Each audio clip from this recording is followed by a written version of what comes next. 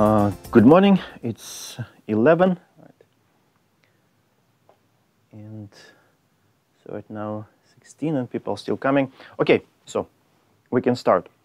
So first of all, I don't remember if I mentioned on Tuesday. Of course, I postponed the homework deadline. I think I did mention.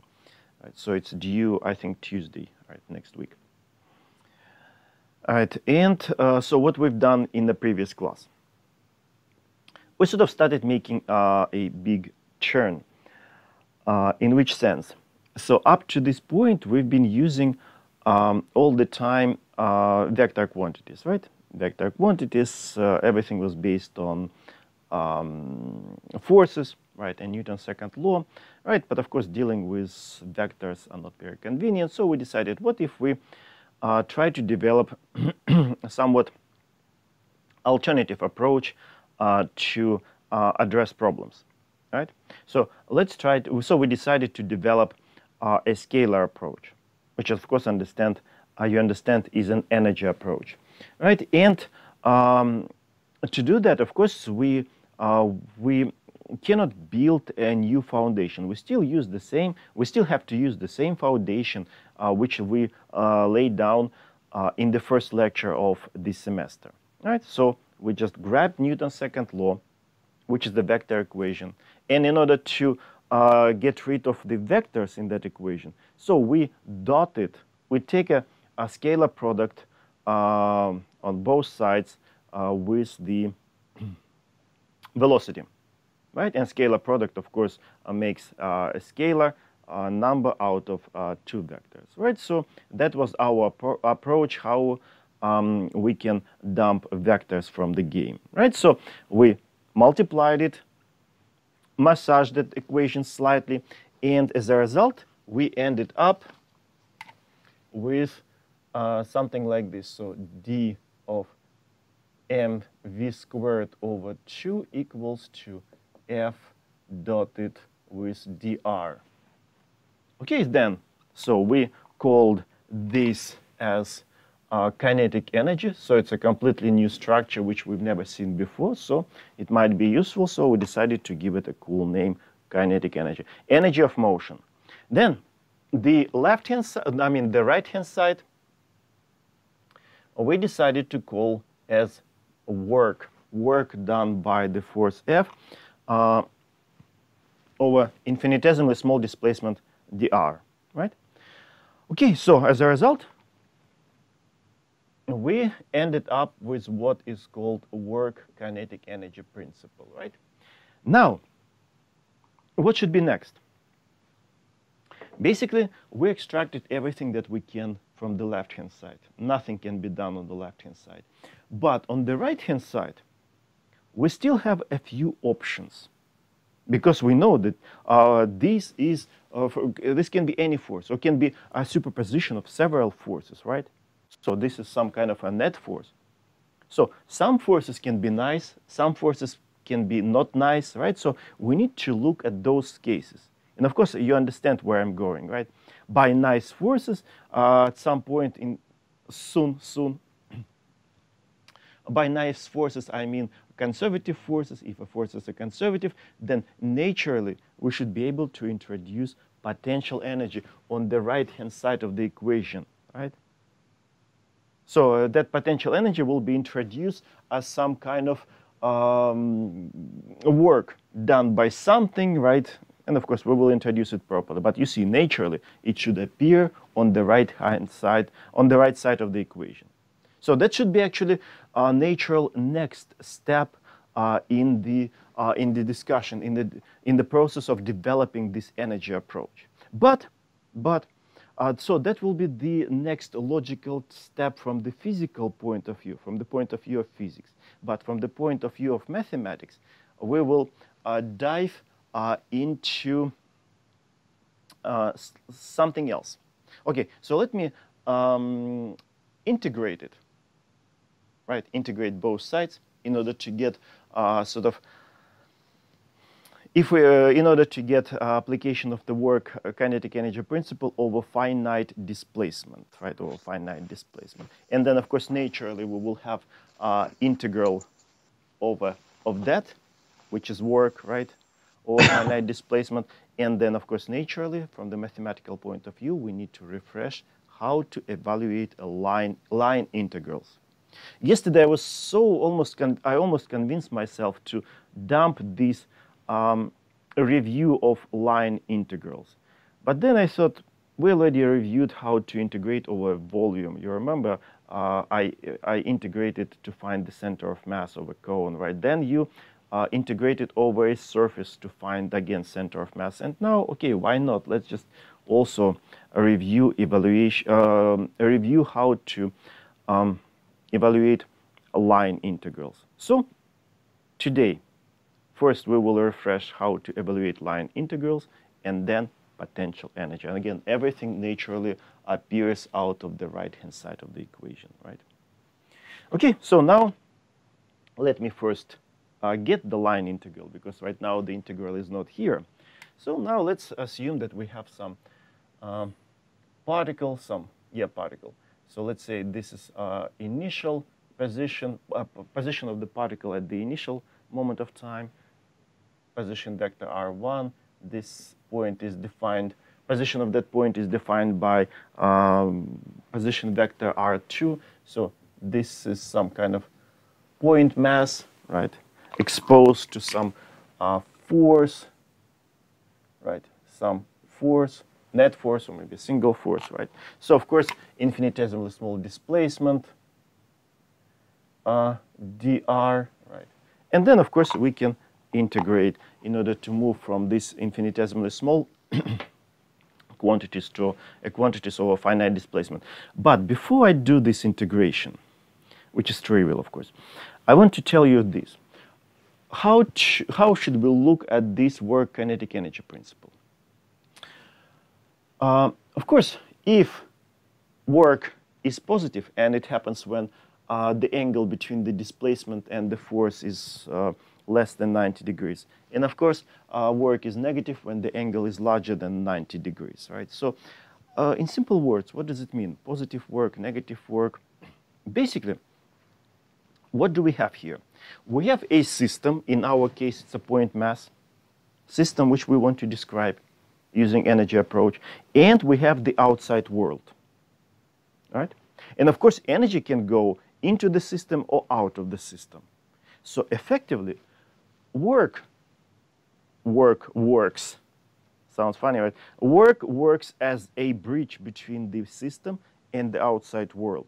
If work is positive, basically in that case, energy is taken from the outside world and dumped into the system. As a result, what happens? Kinetic energy of the system goes up. All right. But if work is negative, it means what? So we take energy from the system and dump it back into the outside world. As a result, kinetic energy of the system goes down, right? So it gets depressed. So as I said, so work works sort of like a bridge between the outside world and the system, moving energy either into the system or out of the system. Work positive, or depending on if the work is positive, then we increase energy. If work is negative, then we move the energy into the outside world, right? Okay, so it's nice to think in this way, for example. And now, yeah, back to integral. So of course we can integrate it, right? So integral of dt and integral of f dot dr, and of course we naturally get so change in the kinetic energy between the final and the initial point. So let's say kinetic energy over here to T2 here T1. So delta T equals to, okay, T2 minus T1 equals to the integral of f dot dr. Right. And as I said, so here naturally, from the physical point of view, we should start introducing a potential energy, because some of the forces can be nice conservative, right? But let's just first naturally discuss the natural step from the mathematical point of view. Let's refresh how to evaluate line integrals. Another thing, right? We can have several forces, not just one, right? So let me write if there are several forces acting on the system, right? Of course, then in this case, the change in the kinetic energy of the system will be equal to the sort of calculate work done by the first system, by the first force, the second force, and all those forces, and add them all up. So it will be summation over all forces, Wi, for example, right? Of which is, of course, natural, because the integral is an additive thing. Okay, so now, yeah, as I said, now let's put a big bullet, and let me write digress to refresh line integrals.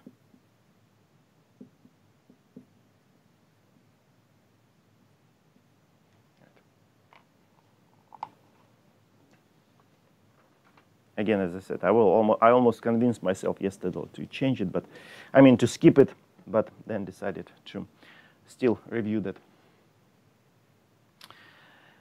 So let's assume that we have some force, of course, which is a vector function of x and y, and it has x component. Let's say x component, it's a function p, which is a function of x and y, and of course, which I. Okay, I used I hats. Okay, then plus y component, it's some function q, which can be a function of x and y, and yeah, that is the y component. And of course, naturally, we have r, position vector, which is of course x, not that x,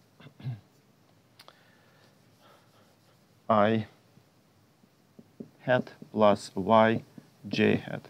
And of course, dr will be, of course, dr is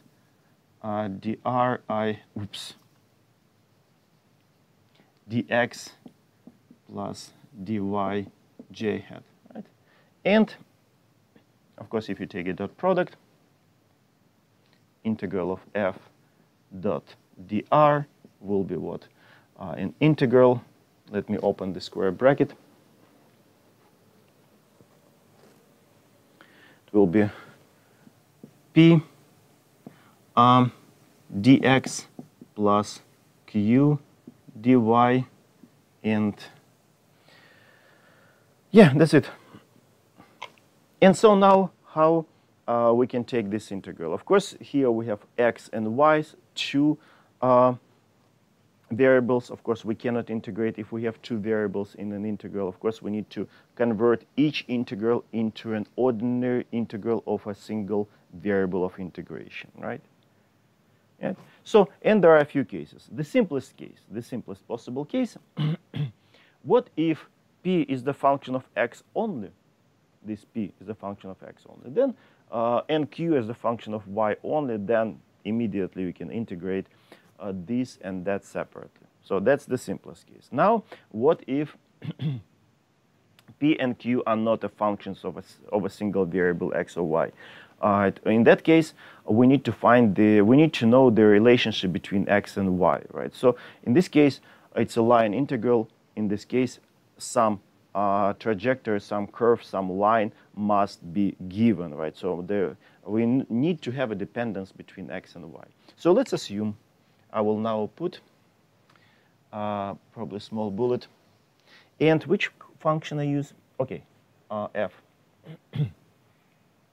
So if, which I wrote, if a curve is given, and let's say y equals f as a function of x.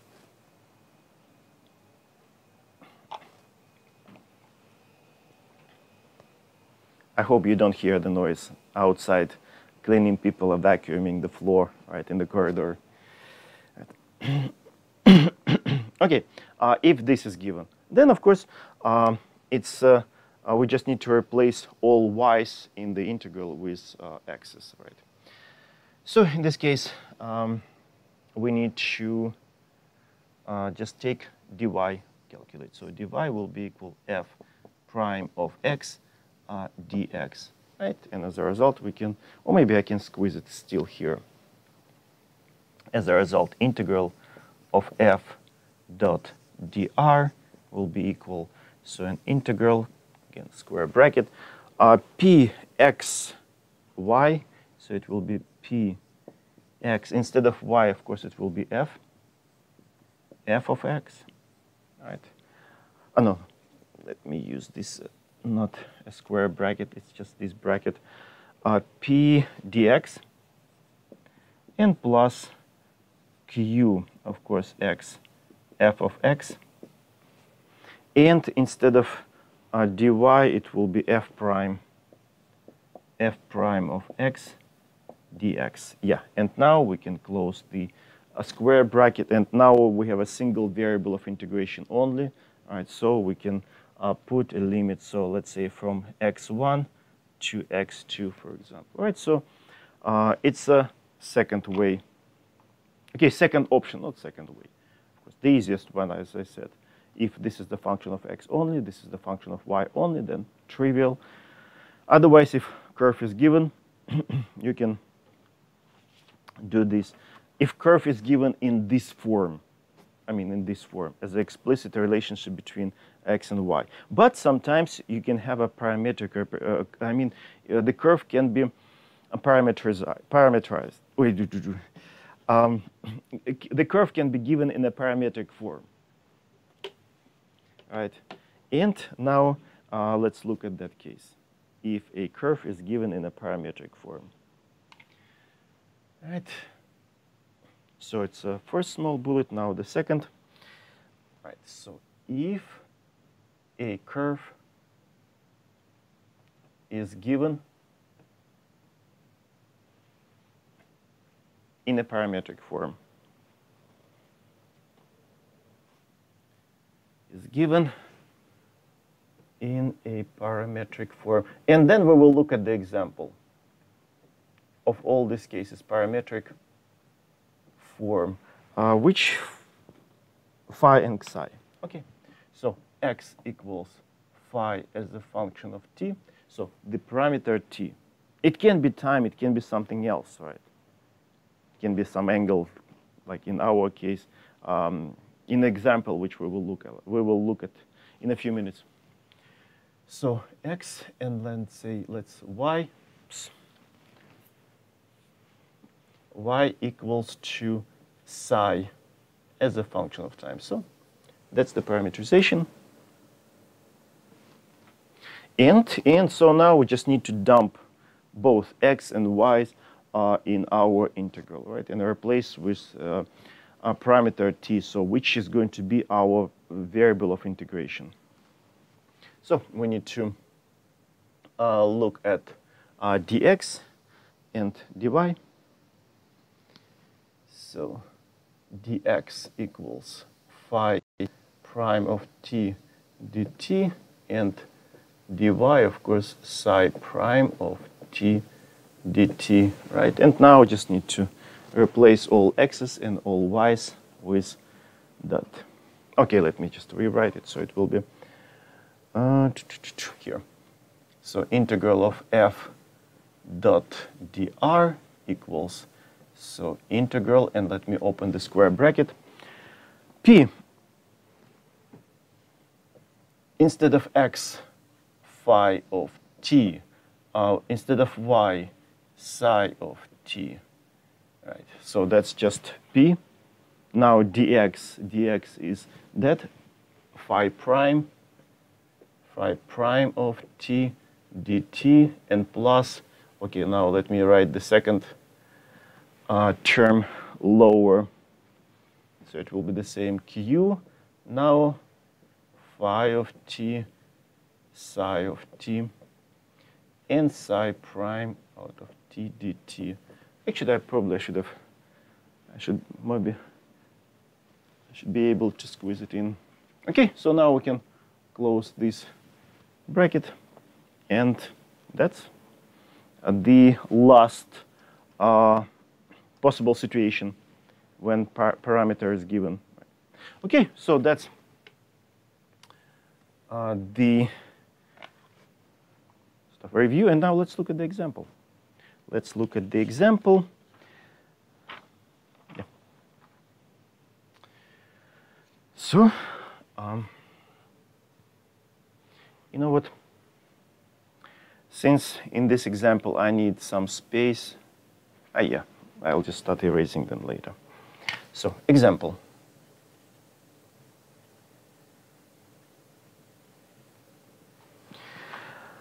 So, force is given in this form.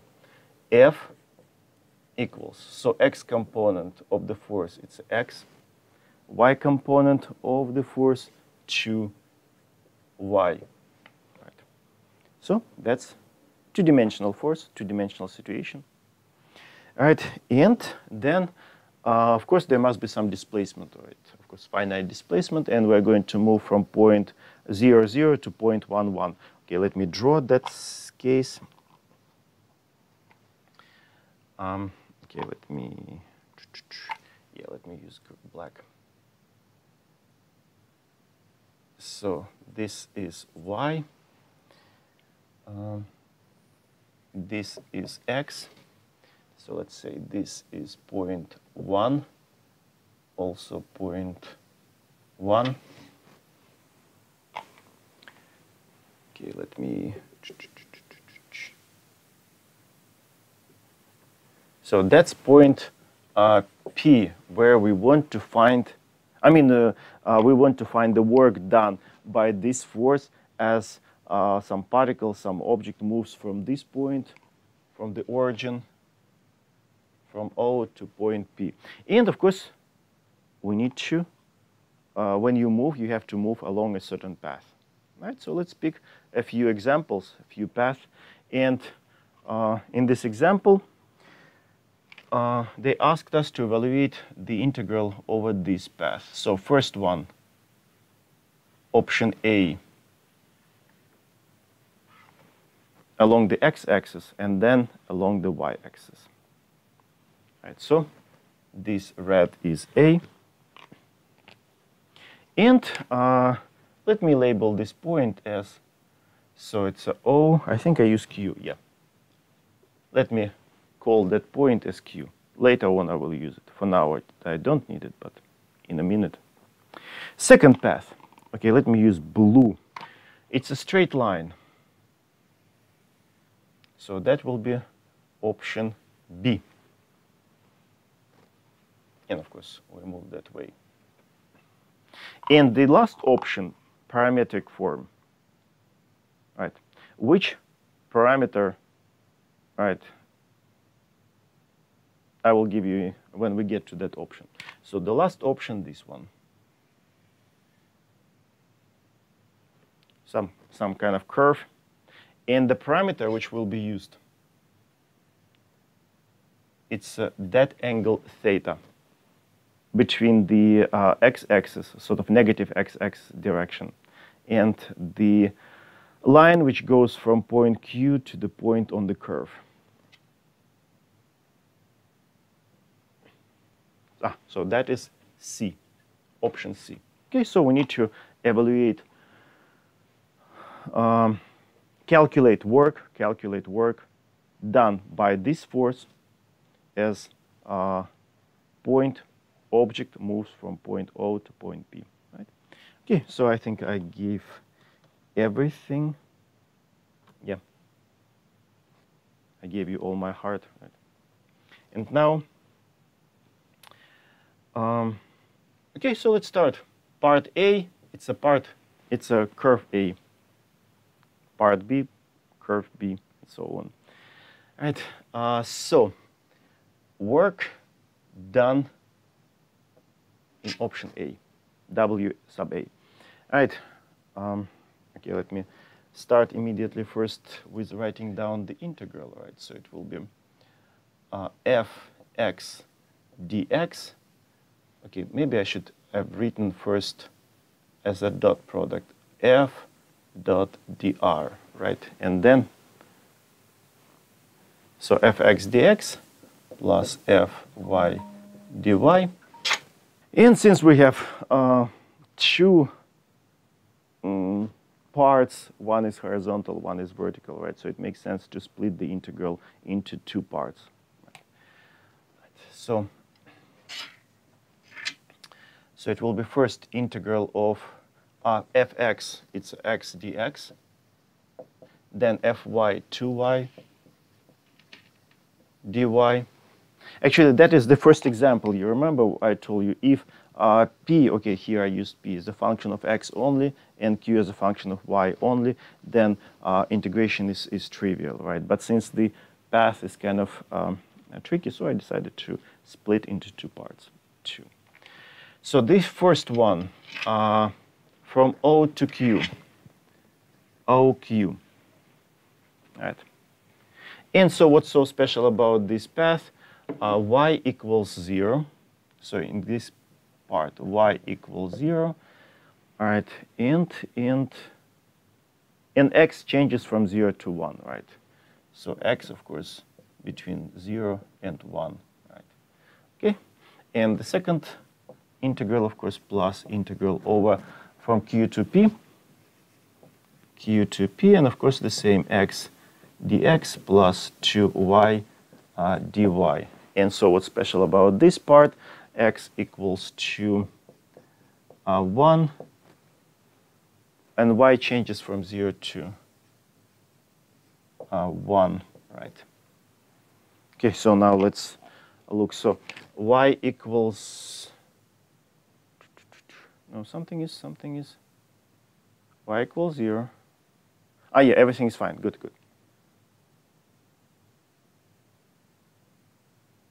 No.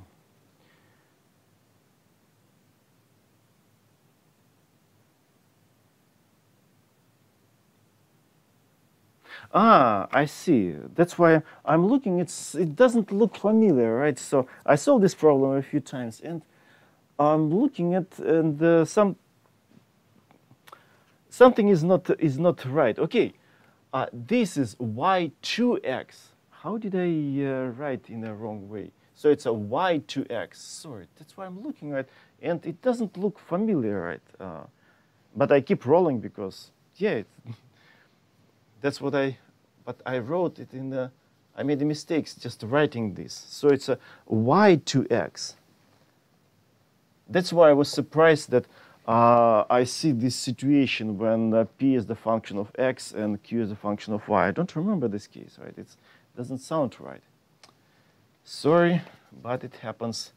All right, so this is y and this is 2x. y 2x. Okay, yeah, that's because now I'm looking and I'm not getting 0, which I'm supposed to get. Right. Okay, yep. So also here y and 2x. Y and 2x. Okay, now better. So y equals 0. First term is 0. Then dy also will be 0, dy. So this whole first integral is 0. And the second case, x is constant, x equals 1, so this is 0. And of course, this is not 0, but this x equals to 1, right? Because x is fixed. Right, so as a result, we're getting integral of 2 dy. It's that term. And of course, y changes from 0 to 1, right? So trivial integral, of course, that is 2. So that's the work done. Units are not given, but if force is in newtons, right? So then, of course, it will be joules. Now, part B. And, okay, maybe I will be able to write still over here. So part B. Right. So part B, it's a straight line at 45 degrees, y equals to x. Right. So y equals to x, and of course, dy equals to dx. Right. So now, start from here. Right. So now it's w sub b, equals to integral y dx. Y equals to x, so it will be x dx. Then 2x and dy is dx, so it will be 2x dx plus 2x dx. And in this case, of course, I'm not splitting the integral because there is no any point of splitting it. All right, so single variable integral over x, so we can write, so x changes from 0 to 1. Right? 0 to 1, and so it's a 3x dx.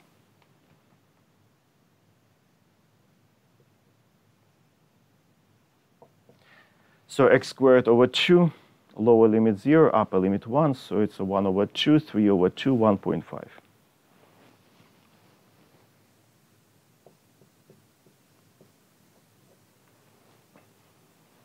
But again, since not a single word about nature of function f, and so as a result, I'm kind of afraid to write units because the example doesn't give us any information about the nature of that function f. And the last one, parametric form. Okay, now I have to invade this part of the board. Okay, so now this last example, and then we'll start moving into physical meaning of the right-hand side of that work kinetic energy principle. So C. A, B, and C, and the parametric form. Of course, I don't remember. So it's this. R, position vector of this point, right? Basically, position vector of that point on the curve. Of course, it's x, y, and what is x? X is 1 minus cosine theta. Theta, it's this angle. So that's x, and y is sine of that angle theta. So, and of course, theta changes from 0 when we are at the origin and to pi over 2 when point is at P. So theta is between 0 and pi over 2. So that's the parameterization of that curve. Okay, so now we just need to, again, the same integral, but now we need to get rid of x and y's and write in terms of theta. So x is here, y is there, so now we need to write dx and dy. So dx equals, so we just need to differentiate this. Minus plus, it will be sine theta d theta. So that's dx, right? Yeah. And of course dy, oops, and dy, of course it will be cosine theta d theta. Okay, so now we're ready to write down the integral. So it's a w sub c equals integral f, again, now there's no point of splitting it, of course, fx. Okay, I will probably look at this. Y, where is my y? Y is sine. So, sine theta, then times dx. dx is this, another sine, so it will be sine squared d theta, then plus 2x. Where is my x? X, 1 minus cosine theta. 1 minus cosine theta, and then dy. dy is this, so cosine theta d theta. And now, okay, I need to close one bracket. You know that universal law, conservation of brackets. If you open 3 brackets, you must close 3 brackets, right? And so now it's a single integral over a single variable theta. So now we can write the limit, so between 0 and pi over 2. Okay, I'm not going to take this integral, although it's quite simple. You just need to reduce the power of sine squared and cosine squared using those trig identities, right? which allows you to reduce the power. So, which is what? Sine squared theta equals 1 minus cosine 2 theta over 2, right? And the same with cosine squared theta, but now with plus 1 plus cosine 2 theta over 2. Right, so reduce the power, and then simple integrals of sine and cosines. And you will end up with 2 minus pi over 4. So which is equal to what? 1.21. Right, so all possible situations. So after this, yeah, we reviewed integration over a volume, over a surface in your homework. Now line integrals should be enough. Right. Isn't this similar to, what is it, a Brownstorm curve, or whatever it is, like the... Brachistochrone. Yeah. We Isn't will it get like... to Brachistochrone curve. Where will it be? I think it's a chapter 6 when we start looking at calculus of variations. Right. Maybe, you know what, I didn't compare, but it looks similar. Right. I don't want to lie because sort of I didn't put them next to each other, right, and I didn't compare, right. But it looks, yeah, I think similar. I remember we would use this substitution, but there will be factor in front, a times 1 minus cosine theta, when we are going to evaluate this integral in chapter 6. And naturally, Brachistochrone curve will appear. Right? It sounds like, yeah, similar. But again, I don't want to lie. Right? Quite possible. Thank you. I just need to put them next to each other in order to see if that is right or not. Right, yeah, but Brachistochrone curve is very interesting curve, lots of interesting properties, but we will get there.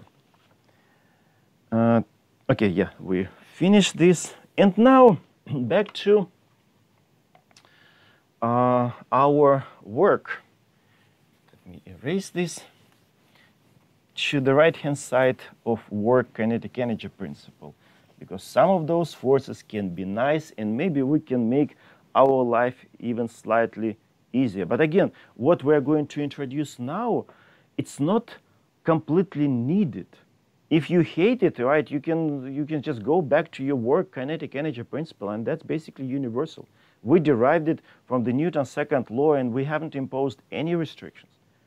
So a work kinetic energy principle you can use for any force, conservative, non-conservative, good, bad, or ugly, right, any force, and no restrictions.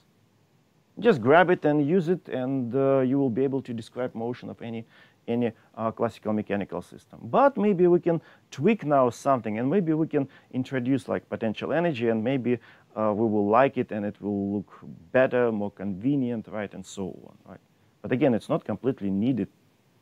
It's not like we must to do that. No.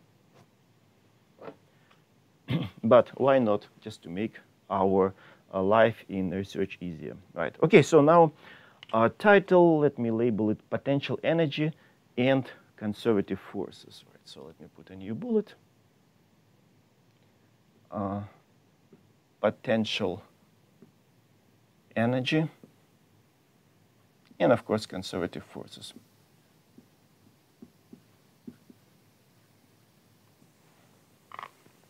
You know what, before we start defining all this, right, I usually give this fairy tale example, right. First, it sounded silly, but then the more I use it, I like it, right. Because the appearance of potential energy is so natural, completely. Any normal human being, if he or she ran into this situation, would come up with this idea. It's like, imagine that, like here we live in Lowell, right? So there is the Boston, right? So let's say you decide to go for a ride to Boston, right? By car, right? So if you take Route 495 and then Route 93, let's say it, in this fairy tale world, let's say it costs you $5. If you change the route, let's say you take first route, I don't know, 3, then 2, still $5. If you take 495, then 2, still $5. If you take any local routes, still $5. It doesn't matter which route you take, and every time it will cost you $5. Sooner or later, most of people who lives in Lowell will start calling Boston like a $5 city, because we have a unique number associated with the point in space where the Boston is, right? It's just a completely normal response, especially if the Boston were called, name of Boston were kind of complicated, right? And Rio de Janeiro, right, or Minnesota, it's kind of too long. Of course, we would start calling it $5 or something like that, right? And so then, in a similar way, you can introduce a unique number associated with the point where New York is, let's say 100, 500 will be connected with Chicago, I know 3,000 with LA. So you see the whole map of the country can be covered with these unique numbers, right? So of course it makes sense to use them, all right, and it will happen to be useful. And of course you give it a cool name, of course, potential energy, and that's basically the idea behind potential energy, because you can introduce a unique number connected with the point in space. But we have to be careful.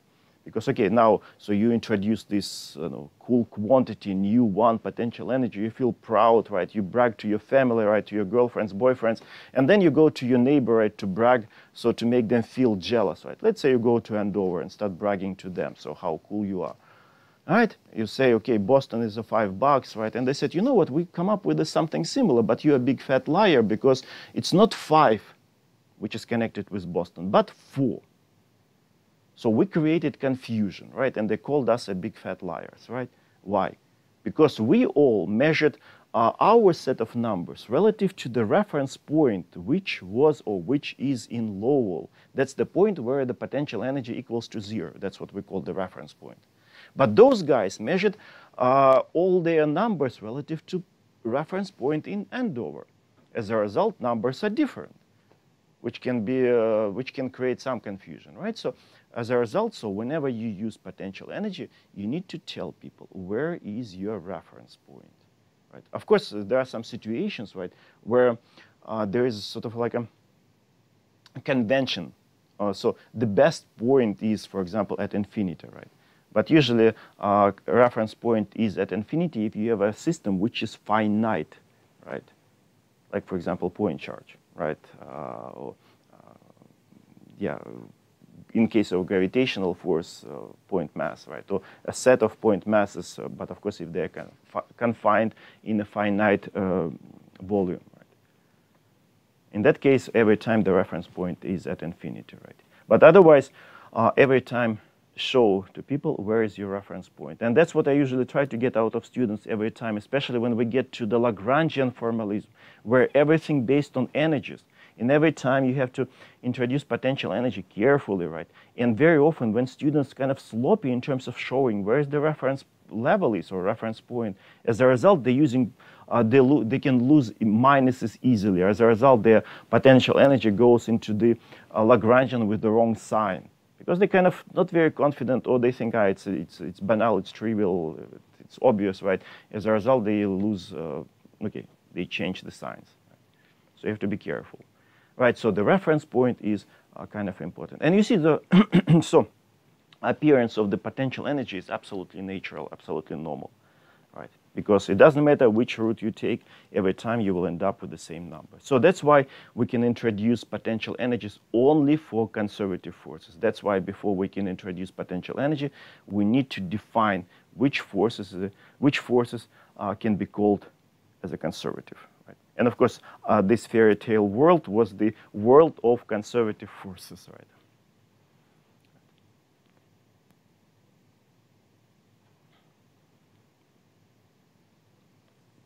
So now let's define exactly which forces can be called conservative. So we're going to state 2 conditions that must be satisfied so that we can call a force as a conservative force.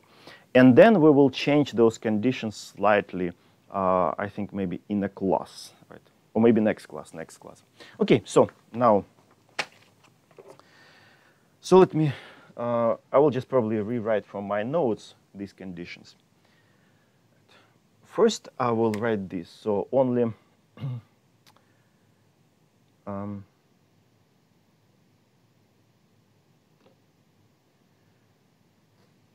just thinking, how should I write?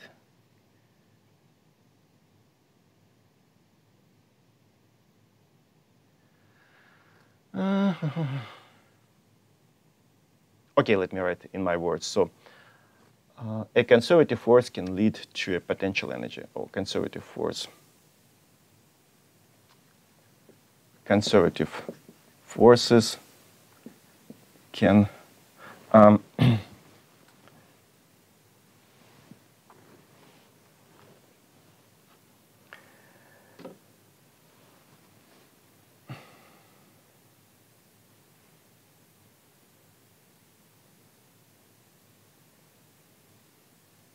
okay, can lead to potential energies.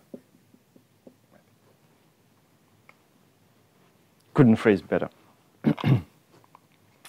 Right. And the more you start thinking in front of the whiteboard, the more your brain starts panicking, right? Okay, all right. And so now let's just state conditions. So the first condition, force must be a function of position only. Right? And that's the trouble with the magnetic force. Right? So there is a velocity in the magnetic force, and the magnetic force it's a troublemaker, big troublemaker, right? Relative to other forces.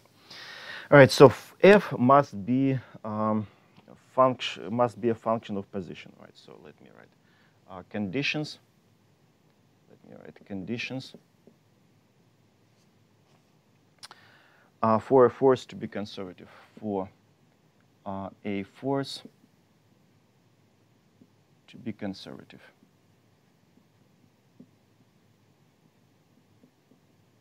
And then next class we will slightly change it to make them better. All right. So first condition, F depends only on particle's position. F depends. Okay, let me abbreviate on R only. So no funny stuff, no velocities, right? Sometimes still, if force is a function of time, you can still introduce potential energy. But we're not going to look at those cases. There is a small section in the book where it goes over that. I think once, one year I went through that, and then I decided to skip it.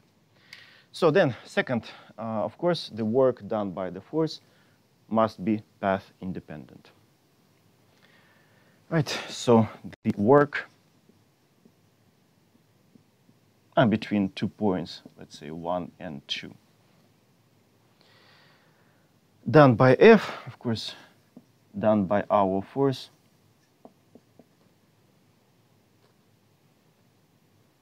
is path independent.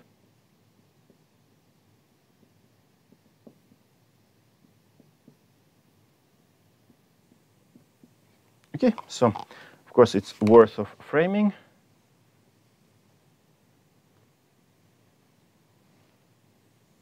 Right. And so only for these forces we can introduce potential energy.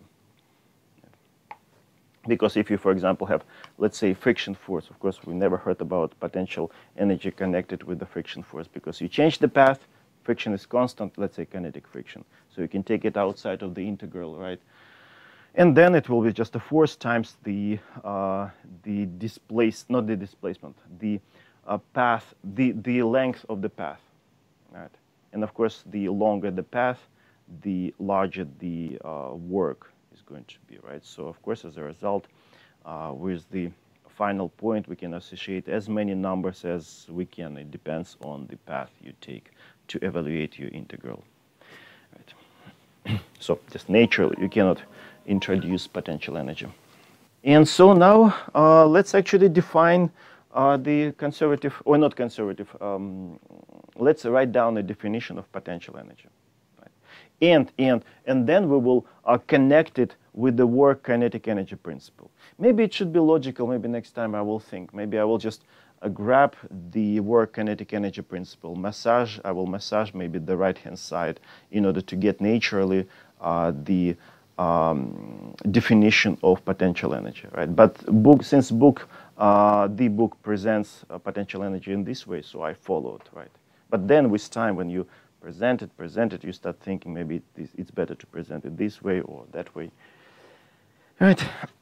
So you start changing.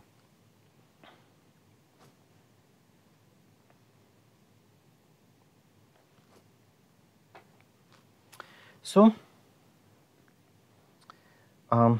definition of potential energy.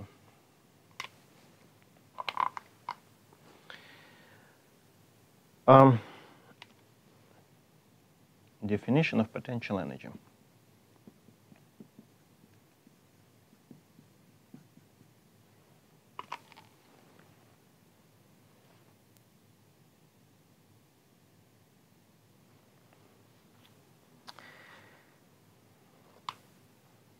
Wow, this marker smells strong.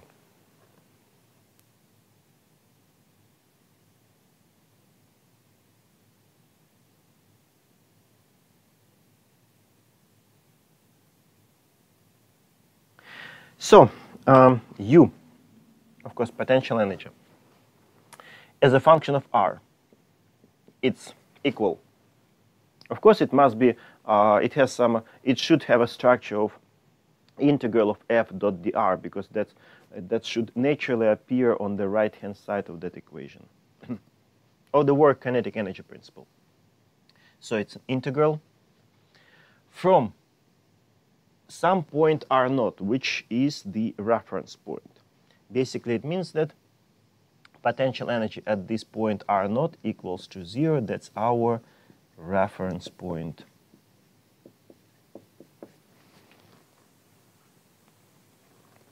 Okay, so it's an integral from the reference point to the point where you want to calculate your potential energy.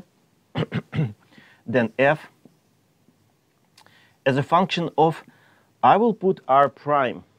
Why r prime? Because we have r as our upper limit, so it's better to distinguish them, to separate them. It's better to call it r prime, the variable of integration, dotted with dr prime. But it's not the whole thing. In order to make, because this appears naturally on the right-hand side of the equation. You remember work kinetic energy principle. Kinetic energy on the left-hand side, U appears on the right-hand side, so that we can move potential energy to the left-hand side with the plus. It's better to put here minus. All right, so as a result, if we put here minus, we can move potential energy to the left-hand side with plus, and as a result, we can introduce total mechanical energy as T plus U, right? So that's why we need to put minus in order to make it look better, more convenient. So it will be negative work done by this force as we move from the reference point, whatever reference point you pick. You have freedom pretty much to pick any point as your reference point, no restrictions, unless there's some sort of unwritten conventions. But basically, you have constitutional freedom to use any reference point your soul desires, right? So that's the definition. And now we just need to connect it with the work kinetic energy principle in order to get something slightly different. Right? But again, if you don't like this, okay, just work kinetic energy principle. Calculate works done by all forces, conservative or non-conservative or whatever, and you can solve problem. Yeah, so now let me check. Yeah, everything is mentioned. And now let's connect it with work kinetic energy principle.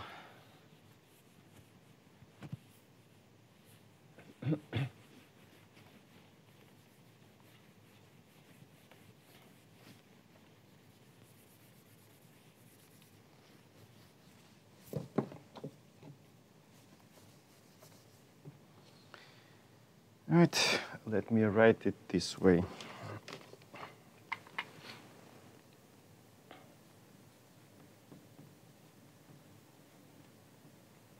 Let's connect it with work kinetic energy principle.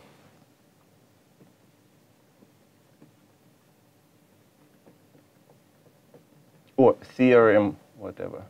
Different books use different names. Names.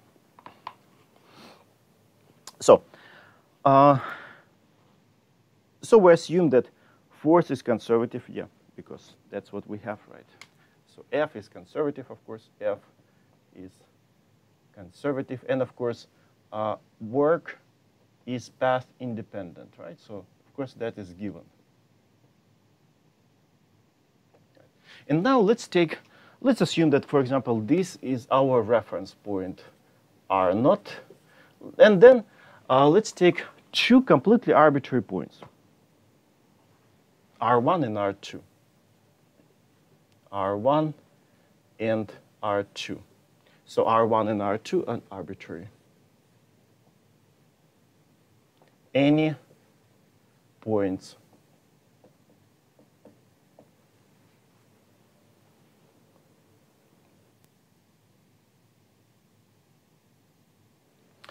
and so let's calculate the work done as you move from point R, which one?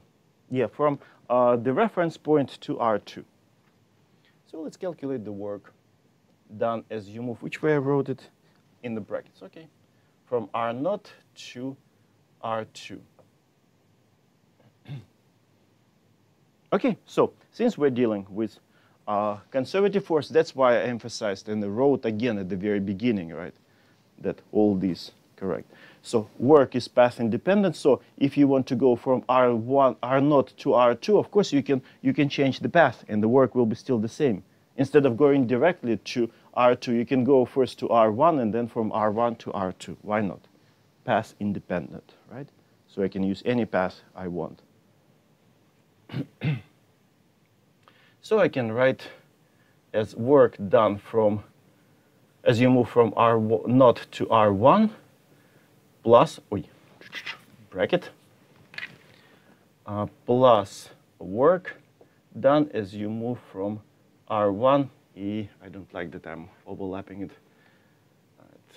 R1 to R2. Right.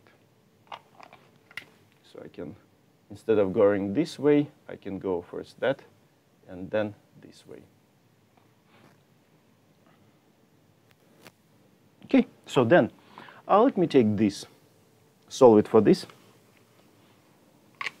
So it will be a W between these two arbitrary points, R1 and R2, equals to, and this will go, of course, to that side. So we'll have W of from R naught to R2. Damn it again,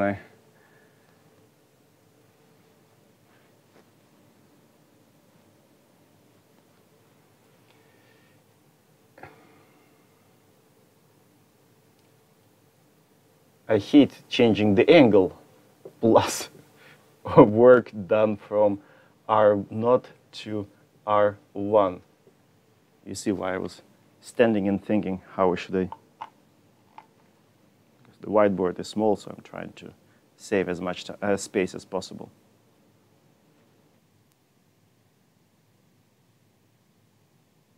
And so now, what is work done as you move from R naught to R2? It's the work.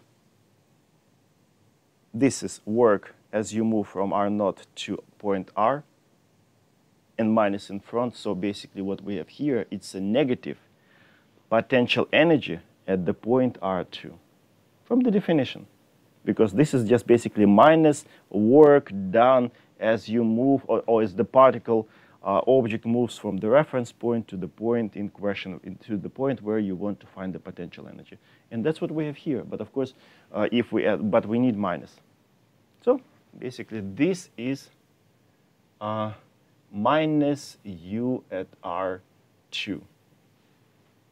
And of course, the second work exactly the same, but at point R1. So this is negative potential energy at point R1. Okay, so now we can write it as W between the work done between two arbitrary points equals to minus U at R2 minus potential energy at R1. I took in the minus outside. So it is equal to minus change in the potential energy between those two arbitrary points.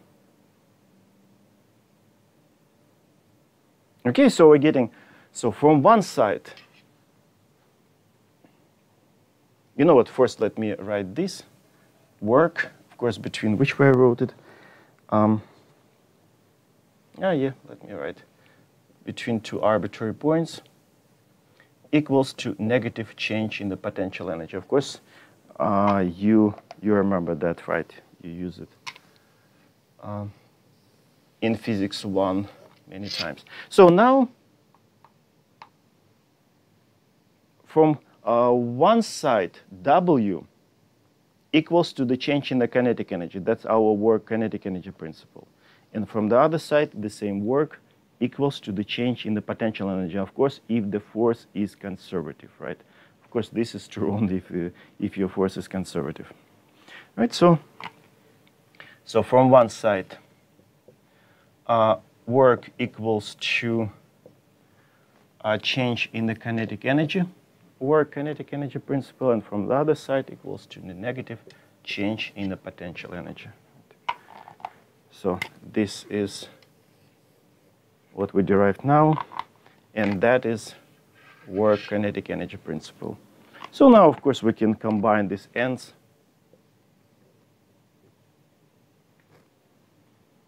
So it will be delta T plus U, and you see why we introduce this minus, right? So that it minus appears here, and we can move to the left-hand side combined with kinetic energy, and we will have T plus U. And it equals to 0. So it looks like, we're getting that kinetic plus potential energy as the system lives, as the system evolves, it doesn't change. Okay, so something is conserved.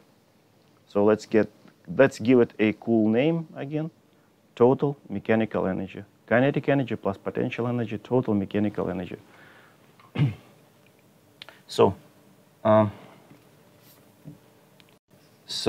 T plus U is conserved.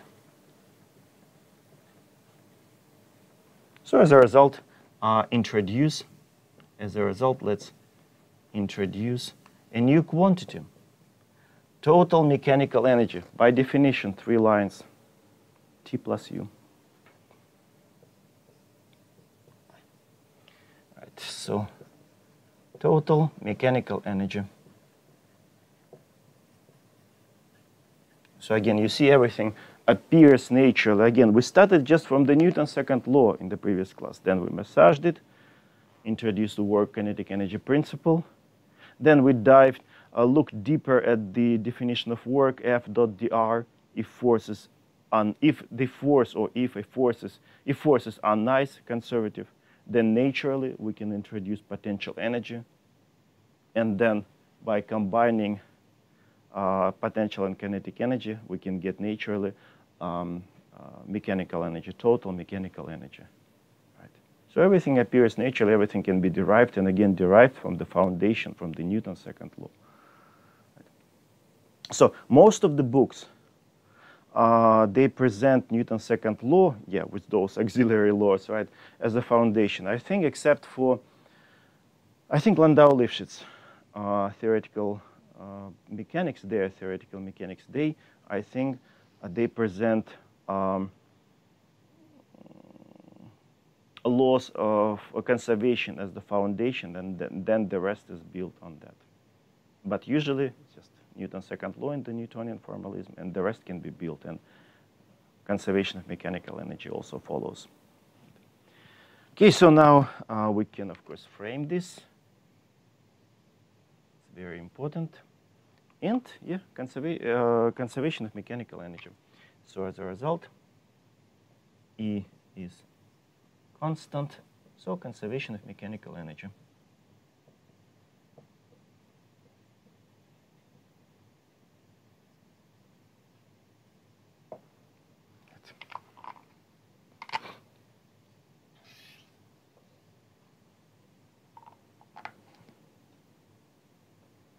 Right, so and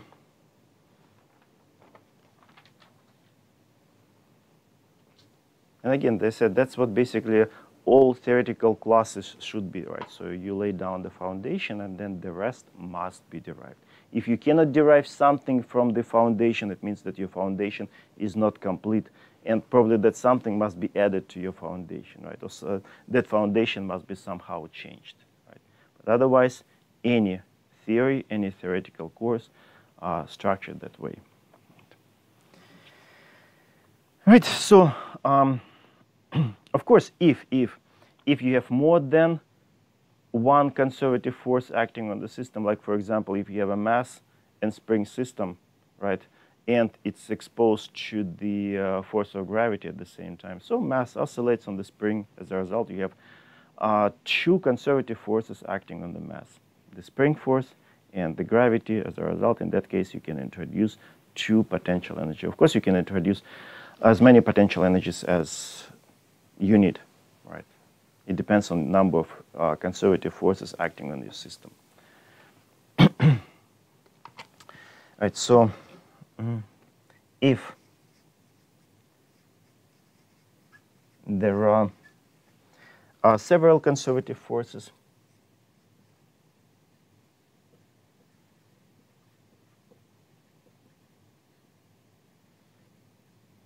right?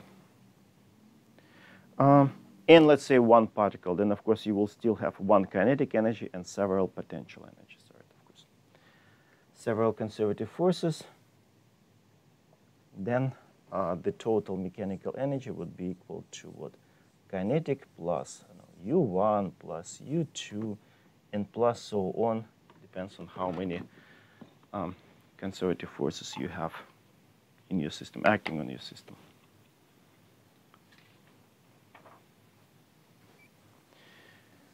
Okay, so now next logical step, right? Again, we're still playing with the right-hand side, basically, of the work kinetic energy principle, right? So what if now we looked what if all the forces are conservative on the right-hand side, but what if some of the forces are conservative and some of the forces are not conservative, right?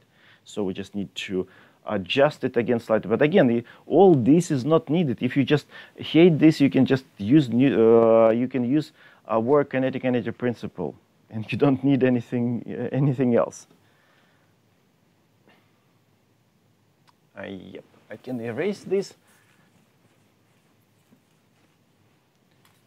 Right. So which way I should write?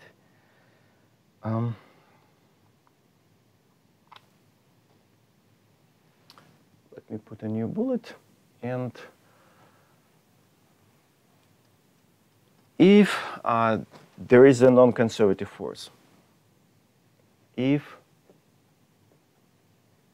there is a non-conservative force, non-conservative, I think I should write it without hyphen, non-conservative.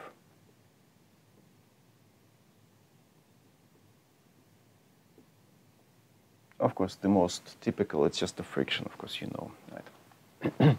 So on top of conservative forces, there is a non-conservative force, right? And again, as I said, work kinetic energy principle has no limitations, has no restrictions, right? So work kinetic energy principle, so the change in the kinetic energy equals to the work done by all forces. It doesn't matter which one, right? So, but of course we can naturally split, because it's just an integral, we can split it into the work done by conservative forces plus work done by a non-conservative. NC stands for non-conservative force, right? Okay, so now we just showed that if a force is conservative, it equals to the negative change in the potential energy. So this equals to minus delta U, and with this nothing can be done because it's a non-conservative force. We cannot associate a unique number with the final point, so just need to calculate work, nothing. And of course, this can be moved to the left-hand side, like we've done there, to get the total mechanical energy. So the change of T plus U equals to the work done by a non-conservative force. So that's basically what you have to use if there is a friction, for example, acting on your system. Right. So now here, total mechanical energy was conserved, and now there is a leakage, right? So mechanical energy leaks through through a non-conservative force, whatever non-conservative force acting on the system, right? Right. So this we can say it's leakage. So energy leaks through that term. Right, work done by the non-conservative forces. And again, if you don't want to remember this work kinetic energy principle, everything comes up. It comes naturally out of that.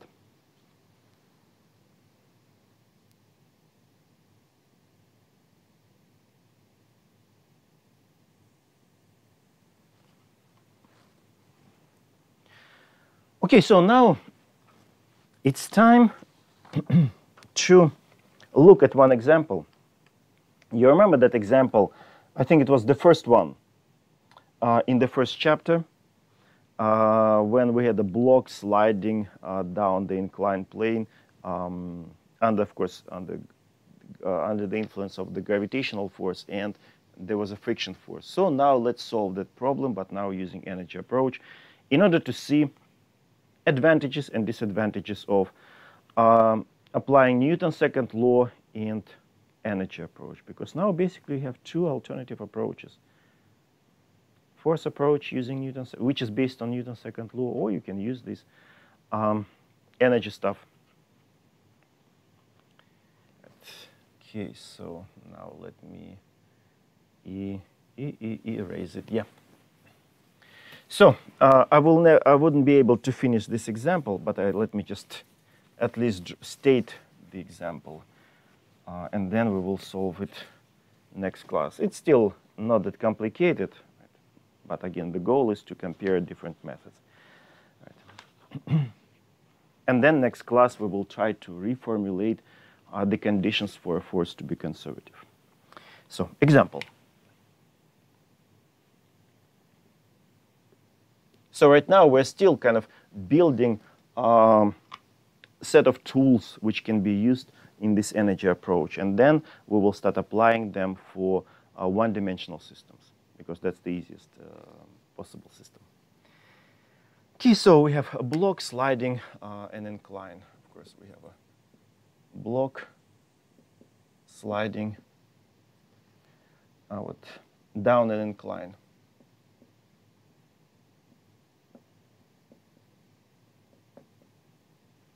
All right, so what is given? Probably I will draw the picture here, right?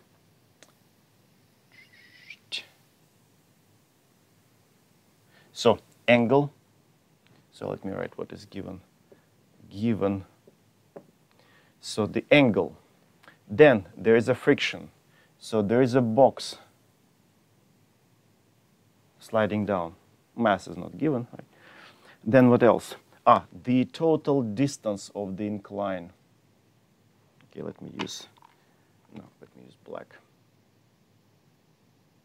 So this total distance is d. And let me check what else. Yeah, that's it. And what we need to find, yeah, it is released. Of course, you remember it was released. Right, let's say from this point. And what we need to find velocity at the bottom. Velocity at the bottom.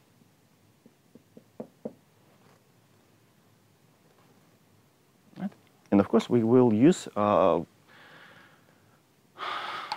energy approach. And since, yeah, let me introduce first coordinate system, all the forces, and then a few words about the solution. So let me introduce, of course, y, x. Of course, we will have to identify all the forces and discuss them. Of course, there will be normal force. Of course, there will be gravity. And of course, since it slides down, so of course there will be friction force. Let's label it F. I think just F. Yeah, just F. Right. And so now we need to discuss each of these forces separately, right? So first of all, mg. Of course, conservative.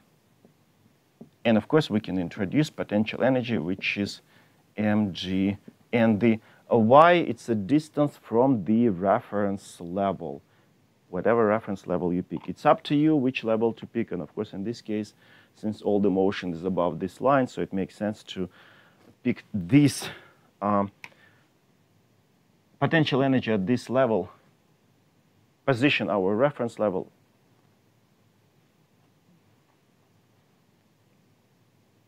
at this level. Okay, so and so now it doesn't matter where your coordinate system is. So if I pick this as my reference level, then if an object above, so potential energy is positive, and we just need to use this y, distance from the reference level. And if an object below, potential energy is negative. Of course, I'm talking about the gravitational potential energy. Okay, so reference level is over here, I showed. Then normal force. Normal force doesn't do any work, so basically normal force ignores this game completely. It's too cool. It just doesn't play this game, right? N doesn't play this game.